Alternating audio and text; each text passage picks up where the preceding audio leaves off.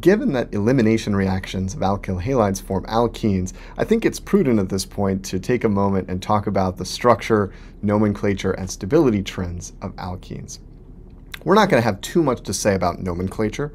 All I'll say here is that when we name alkenes, the parent chain includes the carbon-carbon double bond and has the suffix -ene to note that there is a double bond in the structure, and we usually use a number, a bond locant number, to indicate where that double bond shows up in the carbon chain. And we number to give the double bond the smallest number possible, using a single locant number to refer to the smaller number carbon in the bond. So here, for example, we've got 5,5,6 trimethyl. We've got a methyl here and 2 here. 2-heptene, or hept2-ene, indicating we have a 7-carbon parent chain with a double bond between carbons 2 and 3. Now, a more important naming convention that is used more frequently, and that is important because it relates to the stability of alkenes, is based on the number of substituents linked to the doubly bonded carbons. Alkenes are often classified in this way. We talk about ethylene as completely unsubstituted, kind of the parent alkene in this sense.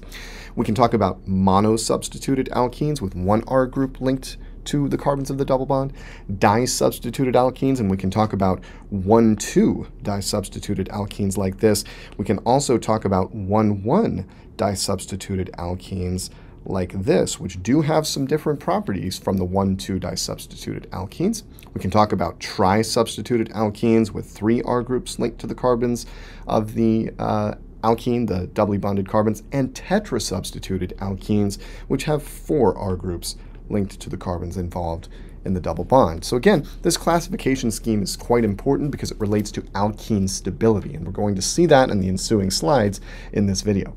When it comes to the stability trends of alkenes, the first and probably most important that we should talk about is the trans versus cis issue, and the general observation that applies to pretty much every pair of diastereomeric trans and cis alkenes, that the trans isomer is more stable than the cis isomer. So the simplest example of this is 2-butene.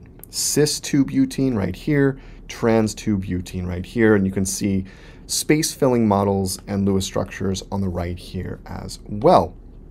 The heats of combustion of these two compounds provide evidence of the greater stability of trans alkenes relative to cis alkenes. The combustion of trans 2-butene is less exothermic than the combustion of cis 2-butene, indicating that the trans isomer is at a lower energy to begin with than the cis isomer and is thus more stable.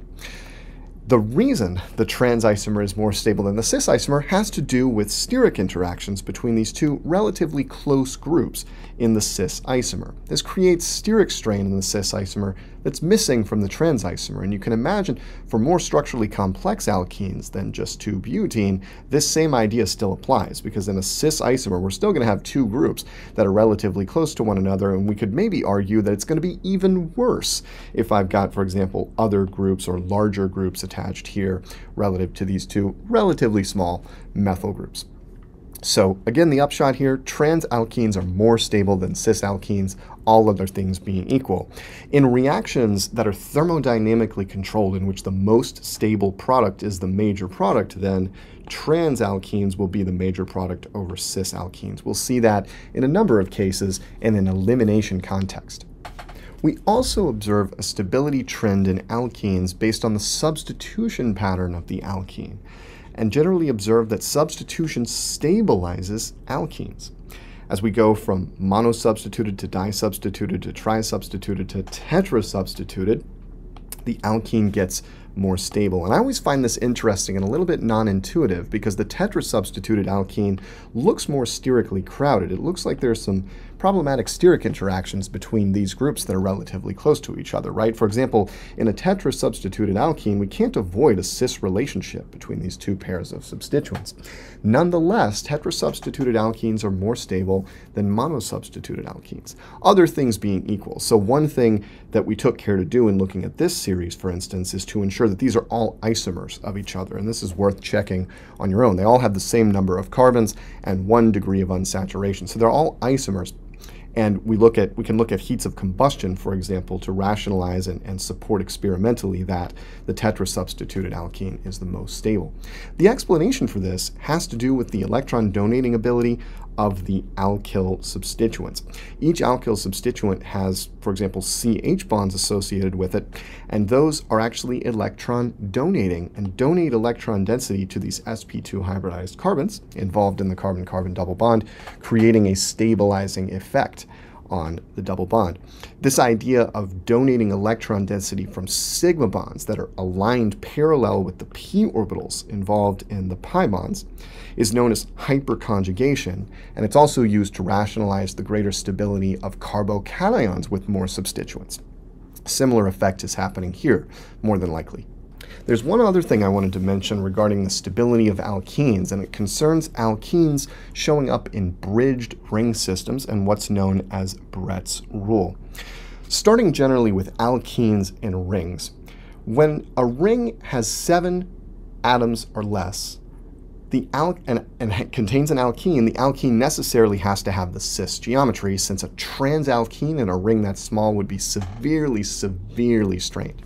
When we get to 7 members, and in particular 8, we can actually start fitting a transalkene inside the ring. So here you see, for example, trans-cyclooctene, which is a surprisingly stable species at room temperature.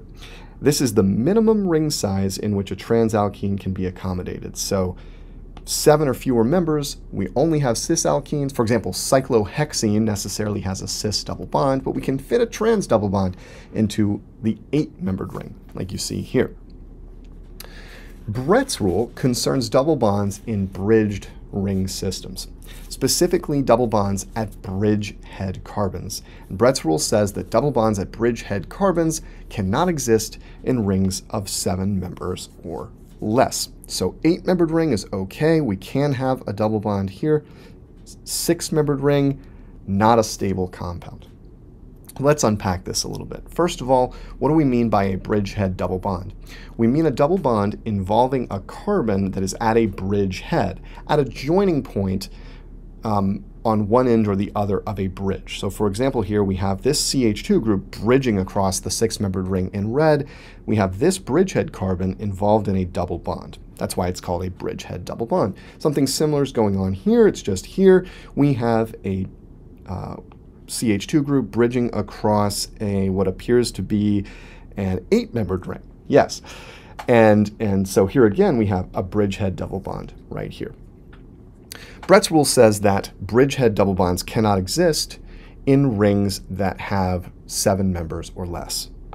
This is not a stable compound, in other words. And the origin of this rule has to do with the fact that in a compound like this, with only a 6-membered ring being bridged, that double bond has to have the trans geometry. And we know from above that that's not going to be a happy situation if the ring is 7 members or less, 7 carbons or less. In essence, what it leads to is a situation where there's actually poor orbital overlap between the 2 p orbitals that would need to overlap to create the pi bond. At the bridgehead, this p orbital is actually almost pointed out of the screen to some extent towards you, while this one is much more sort of perpendicular to the screen. Let me attempt to draw this. So they're not well aligned, these 2 p orbitals, for pi bonding. This extent of overlap between the p orbitals is relatively weak. This creates a highly unstable pi bond, highly reactive compound. Generally, as a rule, unless you're looking at a relatively large bridge ring system like this, you want to avoid elimination reactions to create bridgehead double bonds. This has some interesting effects on regioselectivity, where the double bond ends up in eliminations of alkyl halides containing these bridge ring systems that we may touch on later.